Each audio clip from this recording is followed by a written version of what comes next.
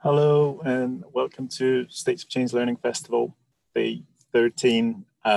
Great to have you all with us. We are today in an exploration mode, I'd say, more than anything. The topic, and I'm just trying to share my screen to get this going. Here we go. So the topic of today, culture change. Working title, Public Imagination versus Bureaucratic Creativity. This session was one of those where it was more an unfinished thought or a thought bubble, if you will, that sort of drove it to happen. And this was on my part, so I'll apologize in advance. But this came from a bit of a frustration. So a lot of people, I think, are talking about culture change in many respects, on many levels, in many ways. And I thought maybe the time was to check in on what we mean with culture change. What does it actually look like? What should it look like? What are we learning from practice? And where should we be going when we're thinking about this term, and what can it help us do?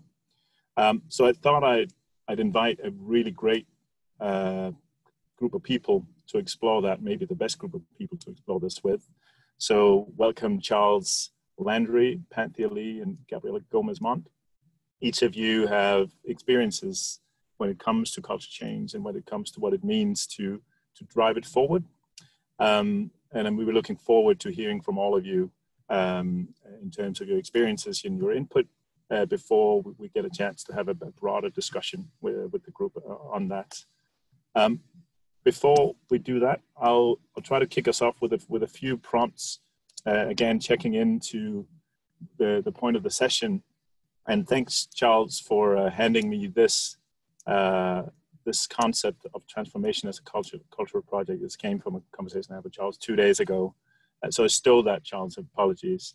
But I do think that is, in a way, the most accurate way of describing this conversation, because that's the broad question, really. Transformation in terms of either being driven by organizations or within organizations, or being driven from various cultural contexts or various cultural outputs of society.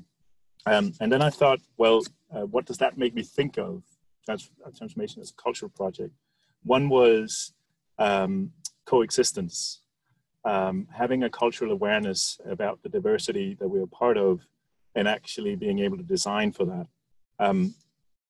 Another thought was the culture of development, the culture of how we actually develop service designs, policies for the people that we're trying to work for or serve. And they can look very differently, and there are different cultures at stake when that comes. Another thought bubble was Henri Matisse, and a text I read a while ago by Hans Joas and Richard Sennett, who was talking about Matisse's work and how Matisse is solving the problem of light again and again. And the point here is that art, when it comes to kind of a cultural practice, gives us a different logic. It's not one truth. It's multiple truths, it's multiple expressions, multiple illustrations of what's possible, different ways of seeing, and in a way, it's a very handy logic when it comes to dealing with complex issues. So that was a lot of line of thought. And then in the length of that, when we think about cultural expression and cultural outputs, how do we see their value? How do they help us reimagine what's possible? And I think it's fair to say that in a lot of cases, when we think about the more traditional cultural outputs like arts, novels, and et cetera, they hold more power when it comes to providing images or narratives that can help drive our society forward. So I'm curious about that and where that's lying at this particular point in time in COVID crisis, and dare I say, also using this picture, dare I say, this sort of resurfacing of racism or the discussion of racism. And I think that's the final point I want to make here is this is also a question of space. So where is the cultural expressions happening and where are those spaces being incorporated into decision-making processes? So to sum up and to get us going, these are some of the initial prompts that I'm seeing. I think we'll be talking about some version of cultural awareness and what we can use that for when it comes to making good decisions. We're going to talk about cultural logics, particularly when it comes to organizational culture, bureaucratic culture, but maybe also other types. Cultural representations. I'm pretty sure we'll hear from both Gabriella and Panthea and Charles on that, and what roles that could play, particularly when it comes to illustrating what's important but really hard to describe. And then cultural spaces. So what sorts of cultural spaces and activities can work as change mechanisms when it comes to reimagining society and driving public innovation. So I'll stop there, and I will be handing it over to the speakers. But before I do that, just want to highlight the fact that this is a bit of an exploration. It can go in many directions, we'll see. So please participate in the experiment, share thoughts along the way, questions, directions you think the conversation should take, and we'll try to respond. But for now, over to you, Charles, to get us going.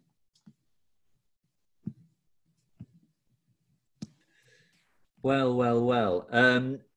Firstly, I hope I won't disappoint you, because yesterday I did a big session, a session on the creative bureaucracy. So I don't want to talk about that today, but we can talk about it later, which is all about innovations or not in that field.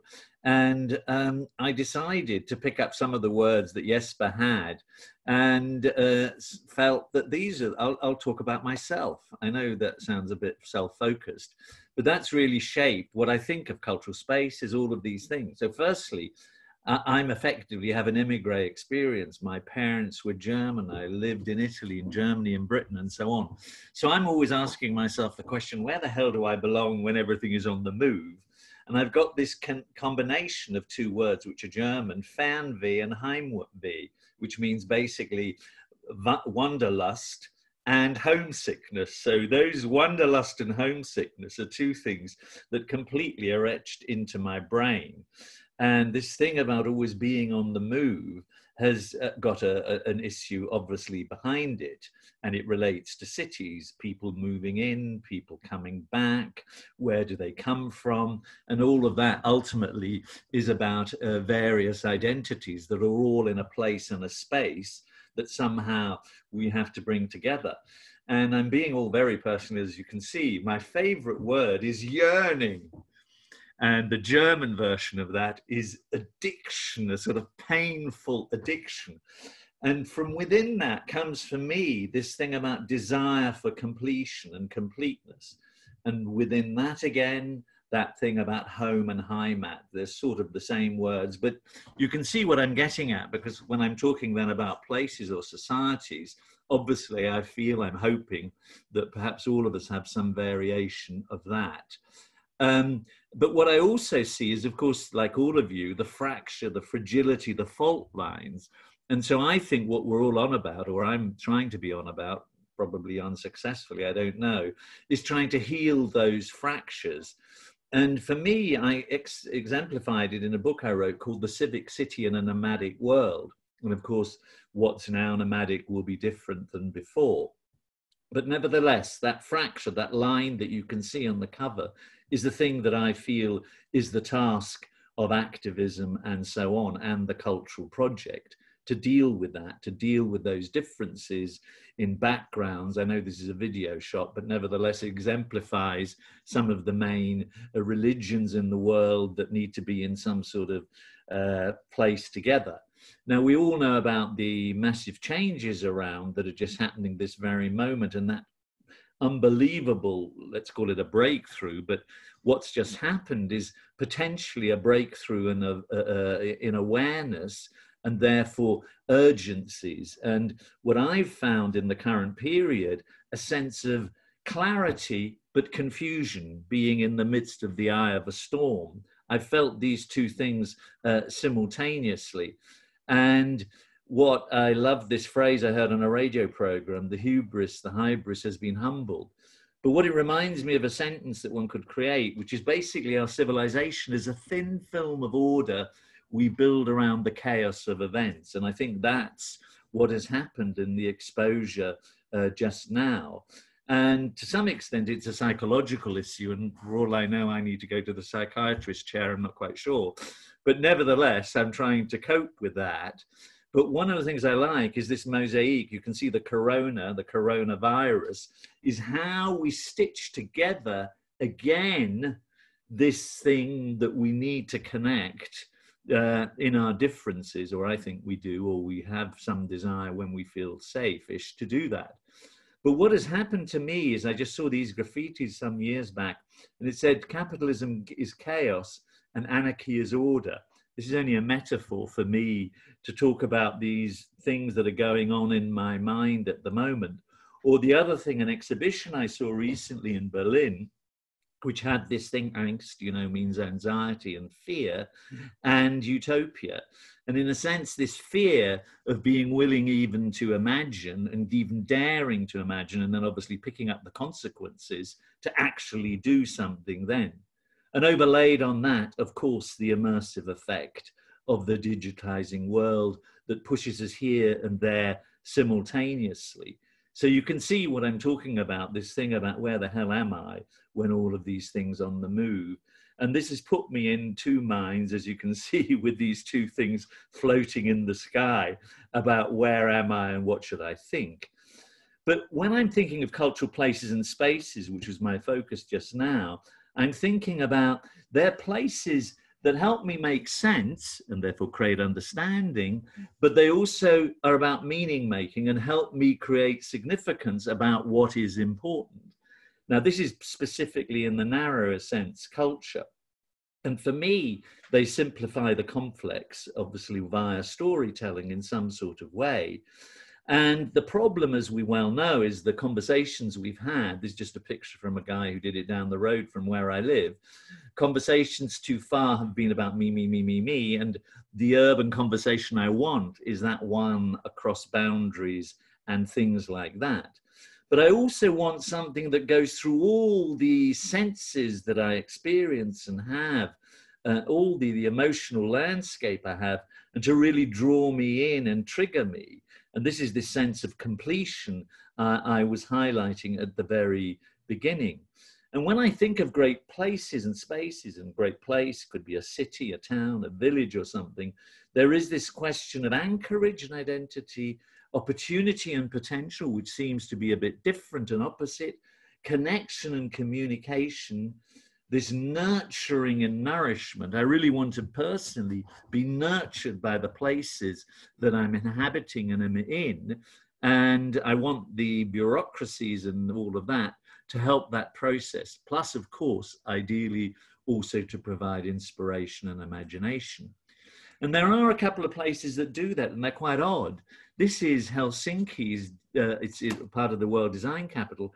It's something built by the Department of Employment, believe it or not, and the Anglican Church. And it's just an internal space, which is so Zen-like, talk about bloody mindfulness, that is absolutely wonderful. So this is one of the places and spaces that exemplifies that inside. Just imagine it, it's like a Zen-like place inside. But I'm also so struck, this is the Venice Biennale, you know, there are always these signs which say the anonymous stateless immigrants pavilion. It doesn't exist. So you can see, I'm not really helping you, I keep on talking about contrasts at the same time. And the sort of spaces I like, this is the Tate Modern Gallery, taking from a certain angle, of course, and also this place in Helsinki, which I think is also a cultural place and space. It's actually an educational institution, but it doesn't look like it. Or it could be even standing below that Anish Kapoor sculpture in Chicago. But I am reminded, and again, this is the anchorage point, this is Athens, and is obviously, you know, the archaeological thing within the substructure below. And I quite like the fact that it's a metro station.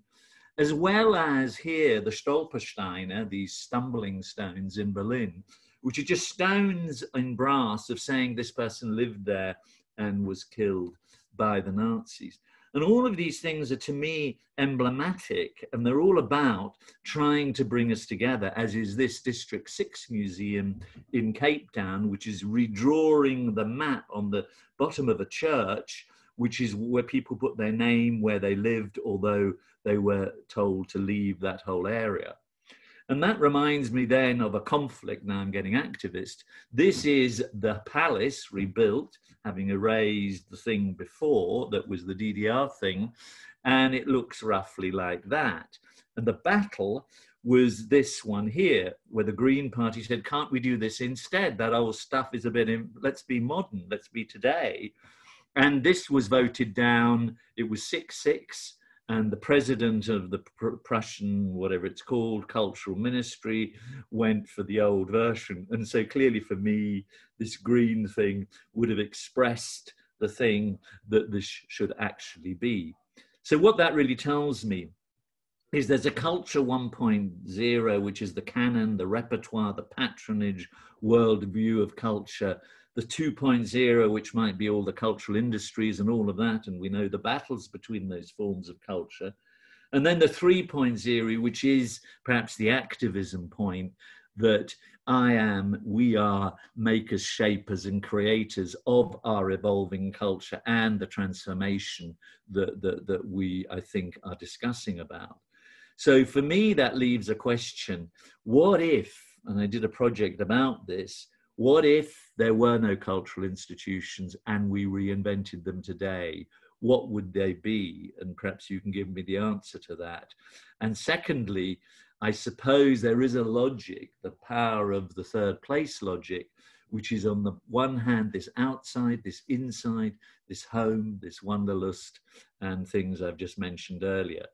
But one thing that does strike me is the cultural way of thinking about all of this is not our default mechanism. And that's why graffiti is really great, because it sometimes tells us the truth. So that's it. Thank you. Thanks so much, Charles. And what a great way of kind of diving into this topic. Appreciate both the personal as well as the more meta reflections there. I'm going to quickly just hand it over before I get into questioning to Panthea. So activism was mentioned a few times by Charles, and maybe I'm just guessing whether that might play a role in what you have to share. But over to you, and looking forward to hearing from your work.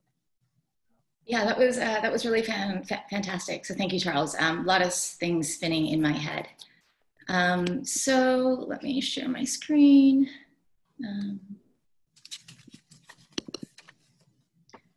Can you all see my screen? Yeah. Yeah. Yes. Okay, perfect. So let me. So yeah, to the point of do we need cultural institutions? That's a really interesting point to end on. So I'm based in Brooklyn, New York, and there's a lot going on here right now. There's really beautiful protests against police brutality, systemic racism every day, and police sirens just around my house day and night. And as I was trying to gather my thoughts for the session, my mind kept wandering back to this performance that I saw about exactly this time last year at the New York Philharmonic up at Lincoln Center, one of our storied cultural institutions.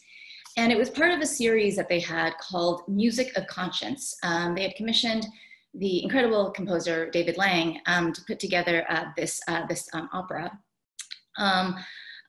basically about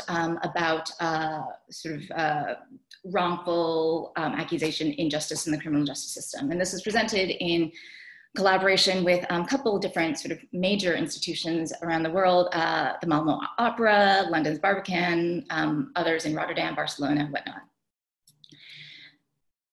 And the whole time I sat there, I was really, really uncomfortable. What doesn't look right about this photo? what struck me, and as I sat there for the entire, I don't know, 90-minute performance, all the prisoners are white. Not all. There's maybe, 4 people of color that I can see. And this was kind of nuts to me. And the sole Black man that was a lead character was actually the prison warden that you see here on the right. 11 miles away, you have New York City's main jail complex, Rikers Island. For those that are not from the US, which I think is many of you, the US has 5% of the world's population, but 21% of its prisoners. African Americans make about 13% of the populations, but are about 1/3 of the prison population. So they are incarcerated at more than 5 times the rate of white people. And as I sat there in this performance, I couldn't help but think to this disconnect. And because the population at Rikers looks very different from those that we see at the spring fundraiser that sort of very same year for the Philharmonic.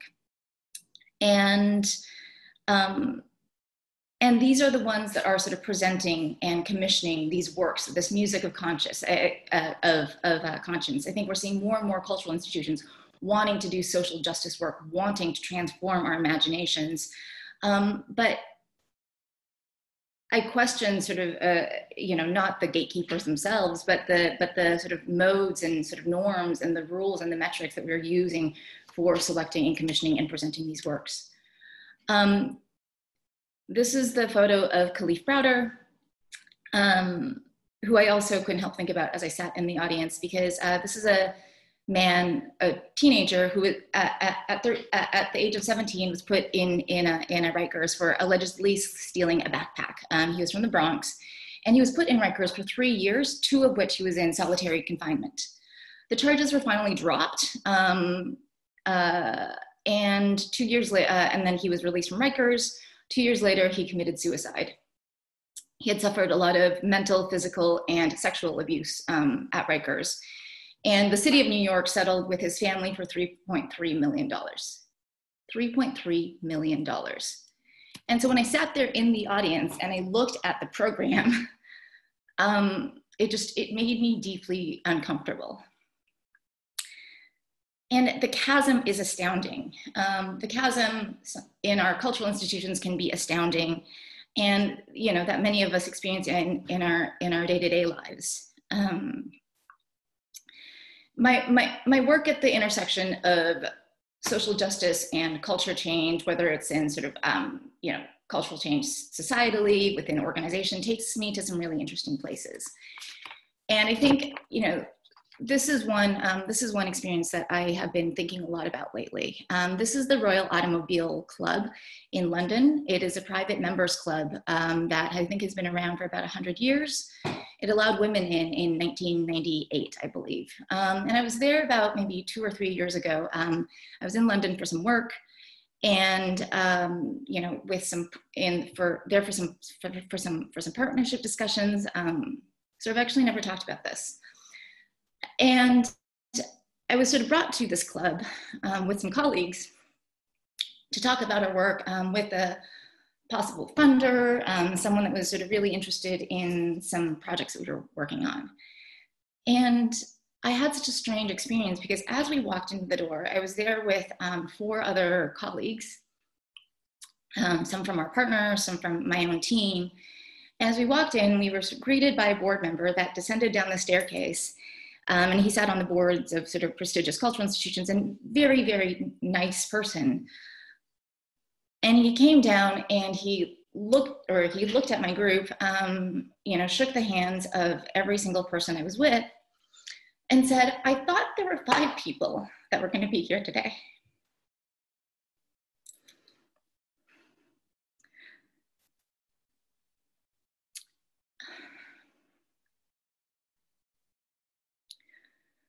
Sorry.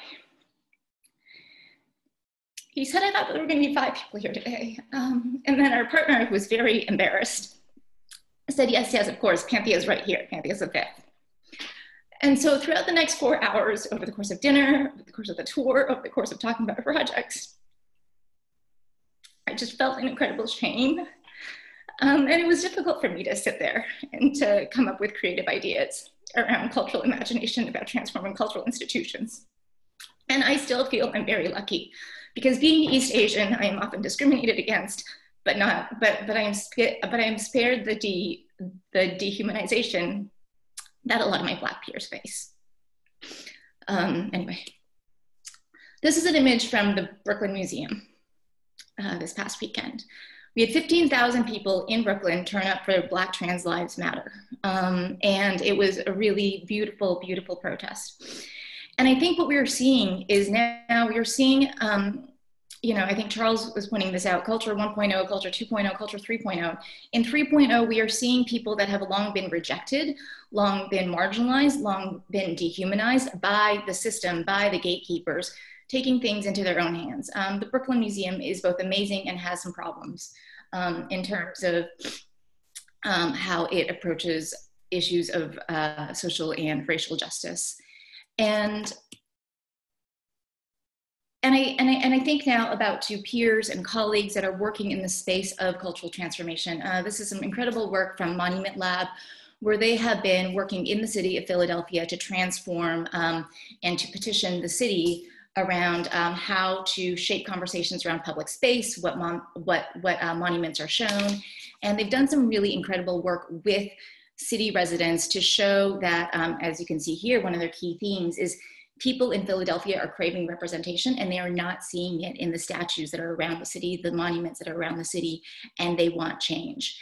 And many of us have been working through bureaucratic channels, working through city government, and seeing some really great progress. But we're also seeing now, today, people are tired of working through institutions.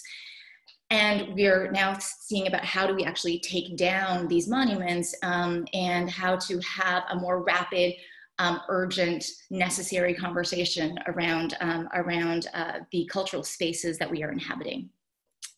You're seeing a reckoning happening in many, many different industries. This is in publishing, where recently this hashtag publishing paid me are showing us very clearly whose voices matter and whose voices society matters, and the publishing industry is choosing to show. To Jesper's Nelson Goodman quote, a novel does exemplify a lot, but who gets to tell these stories? Who gets to tell these novels? And by the way, the writer on the bottom is a Hugo winner, and you can see just the disparity here. New York Times best-selling list. I mean, I think this says a lot.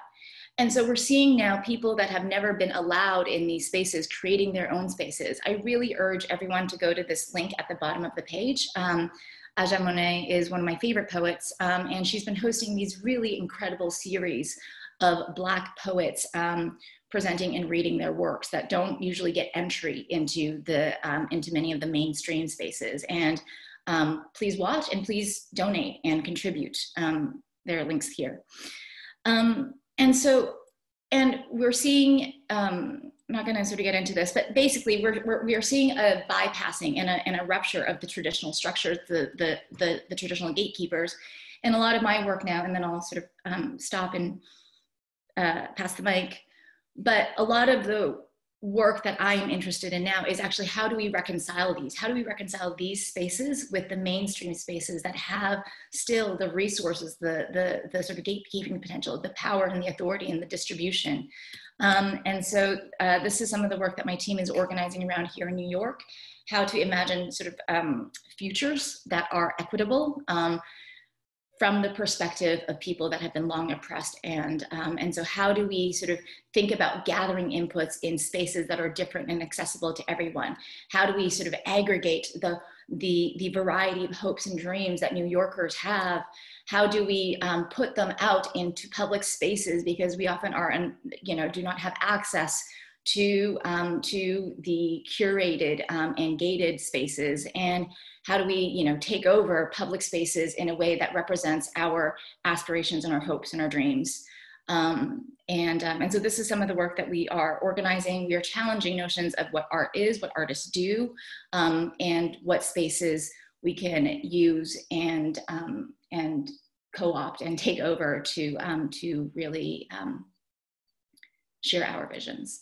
And then we are working with the city to be able to aggregate these and use cultural forms of input gathering to be able to essentially design visions of the future that are more equitable and just. And so I don't want to dwell on this. I'm happy to and so, yeah, sorry, that was, Jesper had said that this could be a little bit messy. And so these are just thoughts in progress.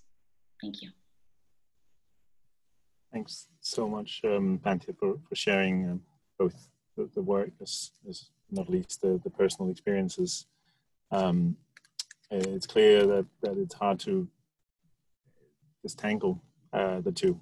And I think the question of sort of reimagining cultural institutions, we will certainly come back to that.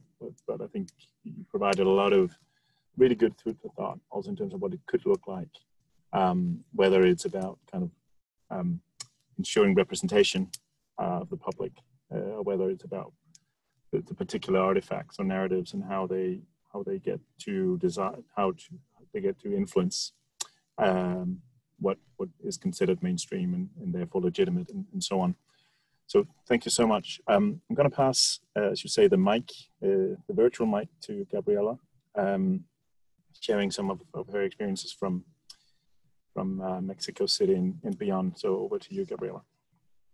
Thank you so much, and thank you so much, Panthea. That was lovely, inspiring, and also leaves your last sentence is very well placed in where I wanted to start, because in many ways I also wanted to talk about spillover, because I have the feeling that many times where we talk about discrete, unmovable, stable objects of discussion, let's say, government on one, then cultural institutions, but I'm actually incredibly interested in the spillovers, what happens in between. And another thing that I also want to broach, both from my work as a visual artist once upon a time, 2 lifetimes ago, as well as deep in the entrails of government, is what happens and how can we actually start democratizing imagination. So basically, where I will start the story.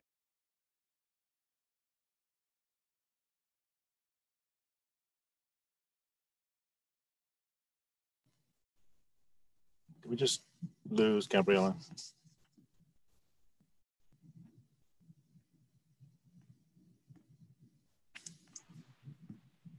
Yeah, I think her connection must have dropped off. She's left the... She's not on that. She's not on the participants. Probably the worst timing I've ever experienced in a Zoom call. People dropping out. Let's just see if she can log on again. Let's wait 1 second. There's a bit of reflection time given to us.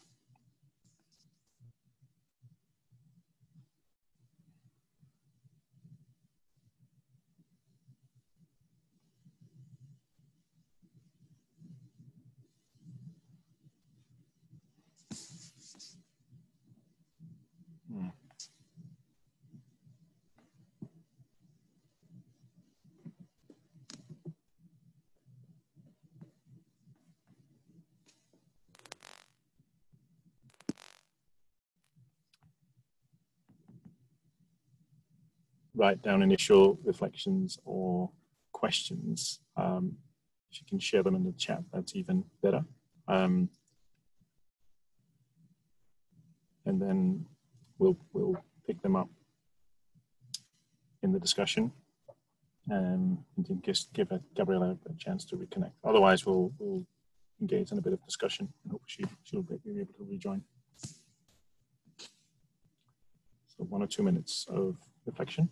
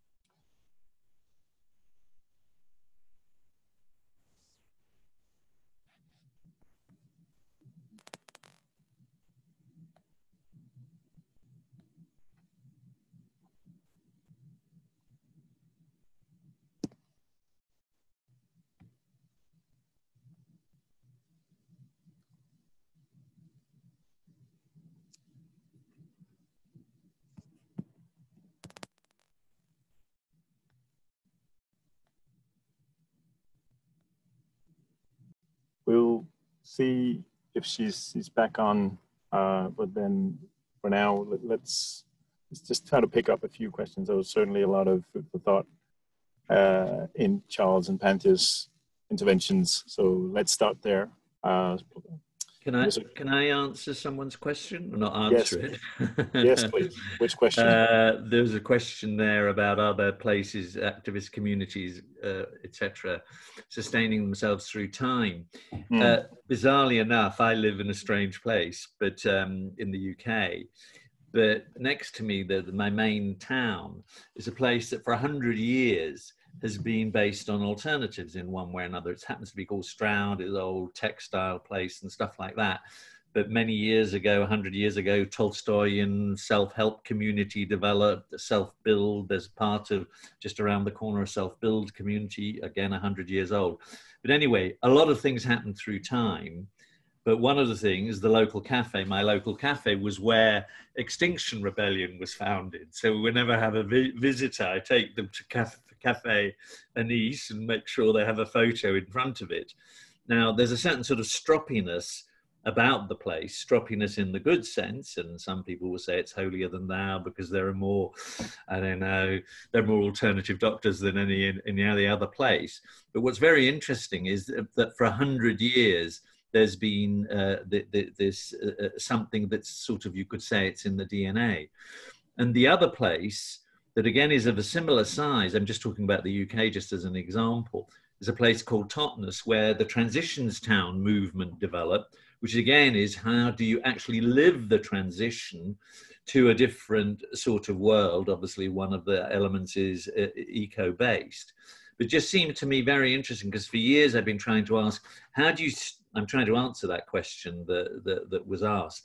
How do things sustain through time and continue from one generation to the next? And what just strikes me here is both of those places are relatively small. It's a sort of 30,000 place rather than the 9 million place. And that's what's so difficult. And I can't answer that question. There's always great projects in places like New York, like Panthea's and so on. But it's how do you bring them all together, those fragments together? And I can't answer that question, but all I do know is I just gave you 2 examples, which is just for me very interesting. I also, I don't know, I don't have any favorite examples, but something that comes to mind for me when I saw that question was, so just the photo I showed this weekend at the Black Trans Lives Matter protest march. One group announced that they have been trying to build, been trying to buy property and build housing for Black trans women. And they had raised $1 million. And the crowd cheered, it erupted. And I think, you know, I was both so, my heart soared and broke at the same time, I think, when I heard that. Because if you think about $1 million for a nonprofit to buy and run a bunch of housing for many trans women, I mean, just think about that for a minute. Think about the sort of program that I just showed, the number of top tier $1 million or more donors. And so that jogged my memory. That's what triggered for me, because I think it's so hard for activist communities, for marginalized communities to keep sustaining themselves. And I think I've seen some really great conversations lately also around whether and how funders should provide support for mental health, for therapy, for self-care, essentially, of activists and marginalized communities. And I think that's a really important conversation. I really appreciate, you know, everyone being supportive. And I'm sorry I cracked a little bit when I was talking, but I don't think my experience is particularly sort of difficult or new or novel. I think I'm actually, you know, very lucky. But it does take a lot of energy, I think, for communities that are really marginalized to compartmentalize, to hold back the grief and the anger. It takes so much energy to show up in spaces and advocate. and also tend to the hurt. And so I think we just need to have conversations around what types of resources and support beyond financial, beyond, you know, just they are surviving, you know, that we provide to communities to make sure that they can sustain themselves over time. Maybe a quick follow-up, maybe just getting your thoughts, because it seems to me that, you know, I don't know if it's in a definition or not, but activism is often is a kind of a counterculture. So it needs something to be opposed to, or it's kind of a mainstream to challenge, if you will. And then it's like, it seems to me that the part of that question in terms of sustaining it and when it's growing and beginning to mobilize more, maybe also across cities and so on, the difficulty is to kind of go from a counterculture to a something else, to a kind of a, and it's that sort of emergence that seems to be really difficult to govern or to steward, or whatever the word is. I don't know if you have thoughts or experiences around that, and whether, you know, in some case activism always exists as a counterculture as opposed to a more mainstream thing. I can start. Just I have some quick thoughts on that, just based on the current work that we're organizing. Because I think also I think Brioni asked about the People's Task Force work. I think that's actually been really fascinating, because that to us is an exercise in radical co-creation between activists and governments and artists and researchers. And it has been so fascinating to me to work with, as I think I mentioned in the chat, artists and culture funders. Because, you know, I think so much of what we see as social justice art, as protest art, as the graffiti that then, you know, we sort of put in the museums as our sort of, you know, check that we are, you know, being inclusive. I think, you know, I think activists and then artists that support activists, you know, often then end up putting ourselves into a box. We are always going to be in opposition. And I think that's a really important role that we need, a very important voice that we need. But then once we're bringing everybody to the negotiation table, as it were, I think that it is often difficult for those that define themselves in counterculture to then work in concert with government to be able to advance proposals to move things forward. And so, you know, what I mean by that, some of the mock-ups and the prototypes I was showing, you know, in talking with artists and activists, and I think artists especially, they're saying, well, you know, we're basically asking them to take the visions and the aspirations and the hopes of New Yorkers that have been long oppressed and use them as the ingredients for their art. And many are saying, that's not art. That's not art. Art, you know, we've sort of, I think we sort of have this social notion of artists as people that sort of, you know, cultivate this within themselves and are sort of the geniuses that then sort of, you know, sense and look backwards and reflect society back to itself. And when asking them to be involved in something that is forward looking, and that, yes, has to integrate with the bureaucracies, and we have different data collection mechanisms, whatnot, it has been sort of really difficult, I think, to, you know, get them to get on board with defining a future vision, you know, with government together, because we're so entrenched in what our conception of self is. And with the culture funders too, and, you know, it's a uniform, but some of the conversations I've had have been like, well, but don't we know what the people want already? Don't we know what the issues are? You know, here are some of our grantees, here are some of the artists that we work with. Why don't you just work with them? And that's been really infuriating. But I think, anyway, so that's just some initial thoughts on that. Charles. Thank you. I don't know if I've got anything dramatic to say, but yesterday I was saying that from the point of view, when we look at situations, there's often a project. When you take the helicopter view, I mean, you've probably got a helicopter view of New York, you can probably see these lovely elements here and there, and then obviously the opposite, horrible things. But too often the thing is just the pilot project, the project we've just funded for 3 years or 2 years or 1 year. And so for me, the challenge is all that thing about scaling up critical mass and then embedding the change that you were doing through your last picture that you were exemplifying there. And I think that for me, that's where I got a bit into the bureaucracy thing, because although I'm sort of the founder, if you can call it, of the creative bureaucracy movement, I don't even work in a bureaucracy, but I've worked with them, and I feel they're misunderstood and could play a part. And there is a lot of creativity and imagination in public institutions that isn't allowed to come out in any way. And that's why I'm personally so interested in how we can talk across the fragments, across the sectors, across the borders, in order to make 1 + 1 = 3. Because I grew up, I mean, my whole life I've been within the maverick movement. My parents were bohemians. I'm probably a bohemian. I don't know if I am or not, but do you see what I mean? And I don't mind being the outsider.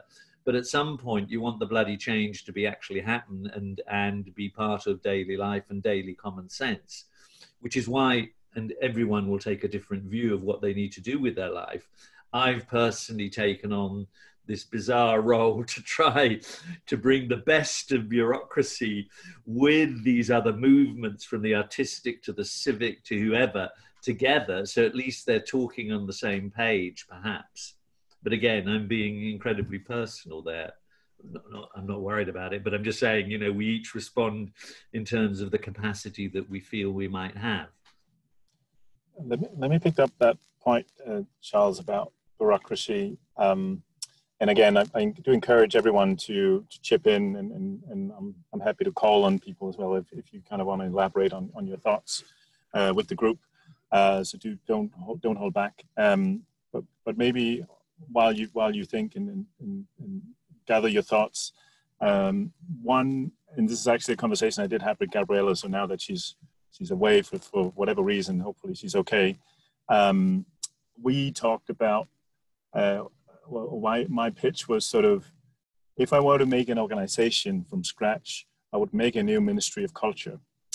With the reason, touching upon one of the things you brought up in your presentation as well, Charles, about what you call it, homesickness or belonging, because my sense is, certainly here in the Danish context where I live, is that the Ministry of Culture have no idea about what belonging means for citizens in Denmark, or if they have, it's a minority that they know of, and so they're not really serving the public as well. And this goes to your point, Panthea, partly, but also just in terms of understanding people's lives more generally, like what do they actually consist of, what makes them feel at home in this place. So I would feel like the ministry would be doing very different things if that was the vantage point of their work. So going back to the question I wanted to ask, so it's good that the bureaucracies might be full of people with creativity and imagination, but do you have any thoughts, Charles, on kind of the institutional changes that you'd like to see? And here I'm also sort of trying to reimagine a little bit when we talk about culture change in government, not just people, but ways of operating, et cetera, et cetera. Well, I mean, can I just link it into a question that Bryony, who seems to be incredibly active, hello Bryony, asking all these questions about the 1, 2, 3 culture. I mean, clearly, as we know, the 1.0 culture is very much that patronage, you know, we define from the top. This is, I'm allowing you into these hallowed halls and these temples of knowledge, all of that approach. Some of that stuff obviously is very good, etc. The 2.0 is very much, you know, partly focusing on things like the creative industries and all of that together. And all of these things, not everything needs to be eradicated. But the third element is really, obviously, has institutionally a different form. If you say we're creating the enabling conditions where you can think, plan and act with your own imagination and with the representation that you're talking about, Panthea, I love that word, craving representation. Craving is another one of my favorite words. If you think that through, obviously that means the person, the idea of the expert in that simple sense is then broken down, and you're creating an enabling type of organization. that begins to have completely different conversations, and you're not even sure who's the definer, who's not the definer. Now, this is very difficult for your classic structure, because they want certainty, predictability, and often they're driven by hierarchies and all of these sort of things, and status. I mean, those images you were showing, Panthea, of the guys and girls, I don't know, from the fundraising thing. I mean, all of that is their version of capital. Now, clearly, a lot of that would be completely challenged. I personally think these big ministries of culture would be smaller. There wouldn't be one big chunky ministry. I think that it would be localized as well. So the organizational format would be much flatter. It would be more about open source, all the things that we all know of, that are part of what we're thinking of as society today. And those open calls for stuff to happen would be unpredictable. Perhaps that last picture, there'd be all these things that those folks would be suggesting that we've never predicted. And they would, in theory, have to feel open about it and feel that it's okay to take a risk. But they would provide somehow, I don't know how you do this, by the way, easy to say these things, difficult to do. They would provide a sort of sheltered sense of shelter for those who are doing these risky things. And it's all about safe space. I mean, I was with those people, what are they called? The Yes Club or whatever from New York. I've forgotten what they're called, Panthea, in Sydney. And they had an event and it was just very yes-ish. It was probably some of the people from that big event you were showing. And so you need to create a yes environment. Sorry, I'm speaking in metaphors rather than in technical jargon. Thanks, Charles. Panthea, anything to add on that, or?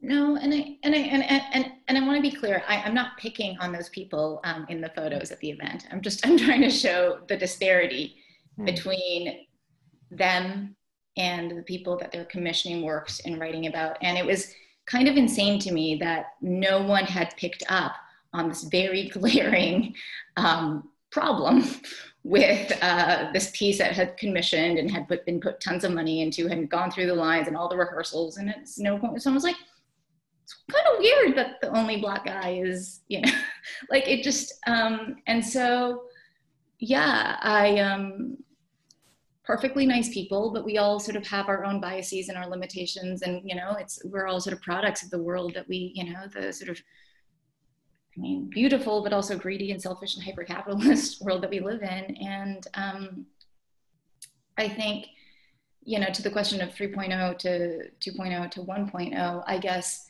you're seeing a lot of 3.0 creators basically just unwilling to wait right now, I think, for those 1.0 institutions to sort of, I'm getting tired of it. I've spent a lot of time trying to sort of bridge the 3.0 to the 1.0, playing by the rules of the 1.0. Yeah. No, I understand what you're saying. So let's take down. Let's look like here's how you tear down a monument. That's like a very literal way that we are seeing these dynamics play out. But can I just add to what you're saying, Panthea? Because what I was trying, obviously, we were both sort of racing through a little, sort of trying to stimulate a few little thoughts along the way. But why I was showing these different pictures of, let's say, those Berlin things where they had the brass plaques of people who'd been killed and stuff like that, I was really saying, me walking down the street and seeing those, which you can because there's several thousand in Berlin, was like being in a cultural institution. The street at that point was the cultural institution, or it was as meaningful to me as if I had been in a building which might have Corinthian columns or something like that. So what I was really trying to say is, if we look at culture in that slightly wider way, and have as our ethos that thing that we need to come together, and I was talking personally, I want some sort of completeness, and completeness for me, by the way, means also in a city, and I'm obviously looking at it, often look at things through the lens of the city, is in a sense that thing. That's why I like city centres, which in theory at its best is the neutral territory where difference comes together in some sort of way, because then we dissipate into wherever we live. But for me, that's why that what if question is so interesting. I did a project called What If and got the cultural barons of Berlin to come together and say, look, just pretend you don't exist. Now, would we invent an opera house in the way it is? Would we invent a museum within the structure? Wouldn't it be more like an octopus, a museum, spreading its tentacles throughout the city of New York, being defined and co-defined by people in those tentacles? That's a different conception. So there might be 50 little elements of the thing we call museum that at the moment is one big building. Sorry, I'm banging on, but you get the idea. No, I think that's a really beautiful and wonderful analogy. And I also think that, you know, even in city centers, I don't think they are neutral spaces. I think that, you know, the street art that we are all sort of, you know, moved by and identify with, that's on the street. And that, you know, and so then what does that say about, you know, the galleries and the institutions that, you know, are, I mean, the people that are working on the street do not have the same access to resources and attention and whatnot. And so, you know, we can say this is really inspiring and wonderful, but then how do we actually change that, change those dynamics? And Charles, you have much more experience with this than I do, so that it's not on the street, that we are finding the art and the messages that speak to us. And because I think, you know, there's a lot of problematic dynamics about that as well. Look, I completely agree with you. I'm just sort of, all I know, this is just my little what if question, which doesn't mean I know the answer, of course, is I just know that if you and I, and this room here, our virtual room, had a brainstorming session and had relatively a lot of power, and we just sort of co-invented something, I think whatever we would invent would be quite interesting. It certainly would be different from what is today. And it would probably be different in I don't know where, in New York from, I don't know, Nice in France or something like that. But within it, there would be some principles. And when I talk, I mean, you're completely right. The city is obviously, I said in an ideal world rather than the reality, because obviously we're excluded in, if you do statistics, you find out that most people never actually get to this neutral city space where we're all together. But it's just me, again, back to my personal thing. I want to meet people who are different than me, full stop. Because if I'm in a place called the city, I want to feel the whole city. I'm incredibly nosy, yeah? I mean, I think I'm curious. It's that curiosity that ideally gives me an idea or something. Do you see what I'm saying? So I want the city to provide me with these opportunities, but I don't want it to be like, oh, it's about time. I don't know where you originally come from. You met someone from Thailand. I don't want it to be like that. I want to just be meeting someone from Thailand or Nigeria without even thinking about Nigeria or Thailand, but just focusing on the fact, sorry, this is where we all get vague and is all a bit sentimental, but I'm just focusing on that other person as a human. Sorry, that's waffly. Get a bit more strict, Jesper. Yeah, I'm going to go for a little bit. I want to see where it took you. Actually, I think this might be a good time to kind of just pull in a few people on the session here and see if that can work. Even if Stephen is referring us to his book, I'm a little bit curious of whether, Stephen, you're happy to share a little bit more about your work. It seems like there's a lot to learn from you and your experiences in working across England and Wales. Yep. Okay, thanks very much. I'll post the link to the book. Yeah, this is it's an international reader on community land trust. So this is North America, South America, Southeast Asia, Europe.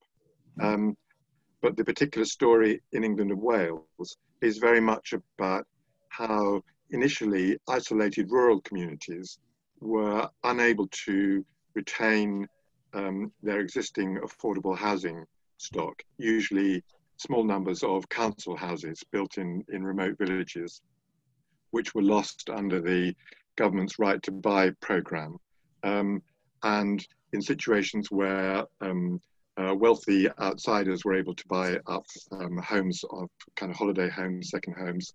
And so communities were unable to replenish their supply of affordable homes to keep local people in the village, or to enable people to come and work and live in the village. So they drew on the US experience of community land trusts as a way of particularly working with local landowners who were happy to put their land in for very low cost, provided they knew nobody else was going to make a kind of profit out of it. So the trust is the kind of custodian of the land value that has been foregone. But as a kind of phenomenon, it's really a response of citizens trying to operate where both the state and the market are either unwilling or unable to do a job that benefits that particular community. So for over 20 years now, we've been trying to create a kind of a set of nationally available resources that enable different things to happen locally. So every local housing situation is very different from any other. Landowners are more or less willing in different places to be cooperators. And eventually, I say, a bit by accident, a Chancellor of the Exchequer got up, 4 years ago to make a budget speech with a directly kind of political bribe to constituencies in the southwest of England to keep on voting Conservative.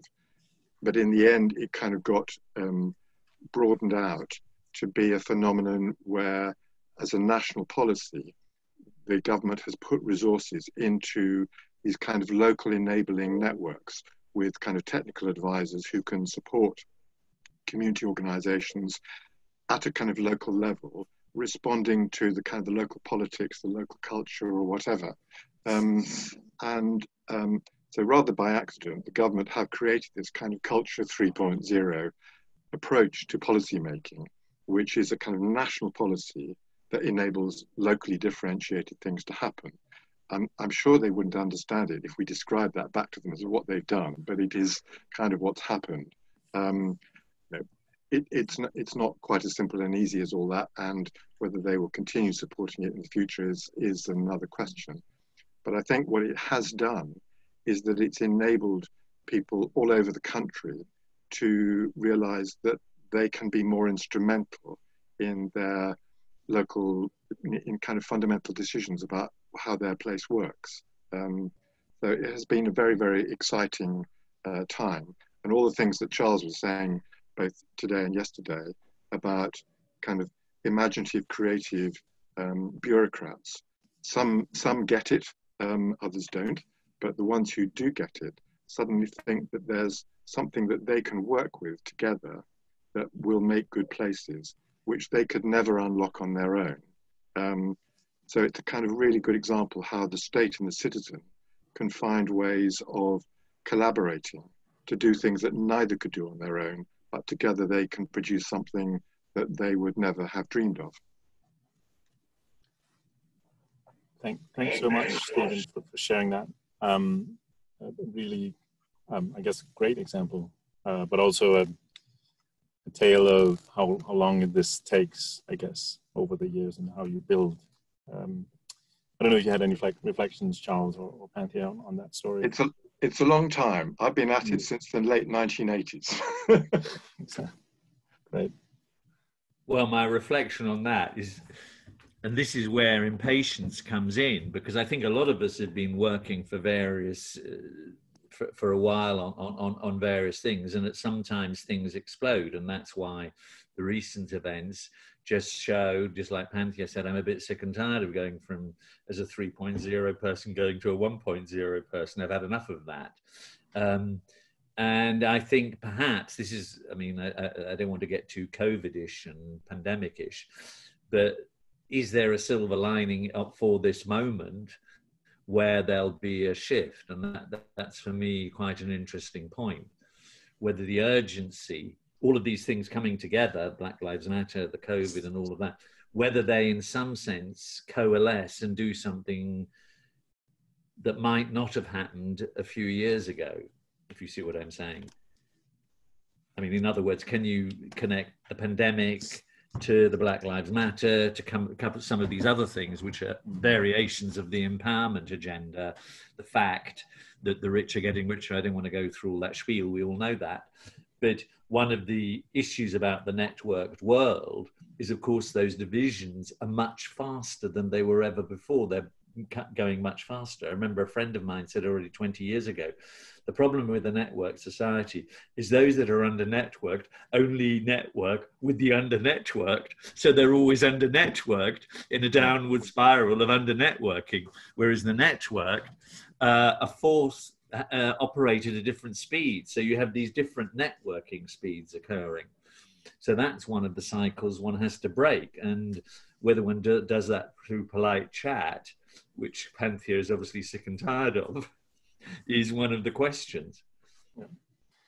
Let me pick that question up and maybe pass it to Ipsita, if you want to weigh in at this point, Ipsita, because you were talking about your experience coming from academia, and particularly the sort of social dynamics and the experiences of marginalized scholars.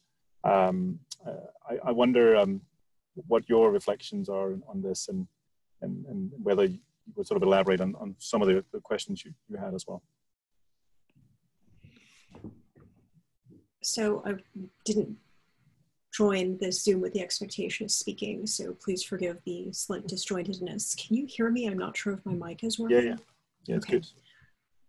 So what struck me across both Panthea's talk and Charles's talk is that I ostensibly study American religion, I study Black religion, and I function, or did function, out of I deal with a repertoire of American religion, which is predominantly a Christian, white Protestant Christian thing in the United States. And I deal with institutions that similarly reflect that. And for the last 10 years, I've led a group of scholars who try to exist outside of that to enact a change. So we have people wielding critical theory, theology in terms of social justice, but the underlying capacity to see.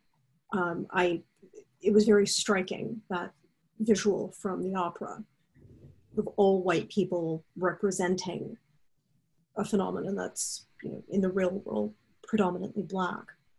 So I get the dynamics, and it plays out on a small scale. The dark comedy of working with a bunch of marginalized scholars is that they still have to placate and talk through the repertoire while trying to change it. And they still have to placate for getting jobs, institutional promotions, that very white Protestant establishment, which fancies itself social justice minded, etc. The other thing, and it's just funny that at a micro scale relative to the civic activism and the global civic activism that we both have noted, that insurgents are not the best bringers, or they don't bring sustainable change very easily. They're used to insurgency mode, and it's almost, when you're trying to channel that energy, it's like persuading a hammer that not every problem's a nail. And it can be frustrating. As much joy and energy they bring, the sustaining thing you need, finding a sustainable structure that's flexible enough to allow for the academic equivalent of artistic expression. This has been the challenge. It's very rewarding when it happens. And I think part of my angle of questioning to you both is that I'm trying to find a sustainable model for a very disparate community of practice across. I have more methodologically in common with somebody who studies Chinese Buddhism, and my own field is African-American religion, because they're archivists who also do ethnographic work, and they do that, as opposed to theologians who, American theologians who technically are more close to what I do. So I want to thank you both for breaking it out like this, because I feel less isolated. as I go about my own kinds of problem solving. So I misspoke when I said favorite example. I think, and both of you spoke into it, so thank you for that. I'm trying to create a model of sustainable change. And it's extremely frustrating because to take the example of suddenly raising $1 million for housing for Black trans women, what the 3.0, the third group ends up doing is compensating for absences or voids in the institutions or a repertoire that is methodically just deliberately misrecognized or left unseen. So I guess I want to affirm what Panthea and Charles have been talking about, because I mean, I live or have lived the microcosm of the tension between the three realms and the intransigence of the problem. I don't know that I'm any further along in aiding and abetting a group of marginalized scholars than I was 10 years ago when I started. So with that. Thanks so much for sharing that, Tita. And I'm mindful of time, so I will let Charles and Panthea quickly reflect if they have thoughts. But really, thanks so much for sharing that experience and in a way confirming that there is probably a community of practice here that should be more engaged with each other and maybe more defined in some respects. But Charles, Panthea, any last sort of reflections from you? And well, I'd just like to know who some of these people are, like Ziping. Yeah. I like that name, Ziping Zhang. And who's Nazli Valier? I just like these obscure names. They're not obscure, they're to themselves, they're not obscure, but to me they are. Anyway, no, that's a silly thing from me. No, I think it's great that we're just talking in a very informal, relaxed way. And, we don't, we're not sure of answers, but we probably think certain things are more right than others. So no, I've enjoyed the conversation. Sorry, that's not very revelatory, but there we are. Thanks, Charles. Just to the colleague that just spoke, sorry, I actually can't see your first name. Oh, sorry, Ipsita. Let me type it out. No, it's fine. That was the most thoughtful and eloquent, but I hadn't prepared anything comment that I'd ever heard. So thank you for sharing that. It sort of hit my heart in lots of different ways. And I think sort of the sort of trying to be the insurgents while playing within the boundaries and norms of traditional institutions, without that's something that I feel very deeply. And how to, your questions on how to find and support a sustainable, flexible structure that sort of can bring about this change, I think is the question of our time. And I think that, and how to do it in a way to also not let traditional institutions be like, oh, well, good, like civil society and like community groups are doing great. They raised $1 million, they're all good. Because I think I worry that then we let that be a substitute for the work that we need to do, and it's an abdication of responsibility. Yes. And so that's what I think a lot about. So thank you. I'm glad you feel firm, because I definitely feel your struggle, and yours makes a difference in whether people live or die. Mine is whether or not people get a voice, but it's different ends of trying to live. The same thing, though. I think those are the same thing. Yes, Harvey Milk, silence is death, visibility is life. So. I think that's the quote we will end this session on. I think it's very appropriate. I want to thank everyone for contributing, particularly Panthea, Charles, Ipsita, and Brioni, and all the others, Stephen, for chipping in along the way. This obviously is a work in progress as well as a conversation in progress, particularly I think this point about insurgency within current system and what that looks like. It's been a common theme throughout the Learning Festival. So more on that, certainly. Whether we reinvent the cultural institutions, I guess it's to be seen. There's certainly some people on this call that are more than capable of driving some of that work. So I'll be looking forward to following that. And but for now, thank you all for joining, and thanks for the conversation. Thank you so much. Thank you very much. Bye. Bye.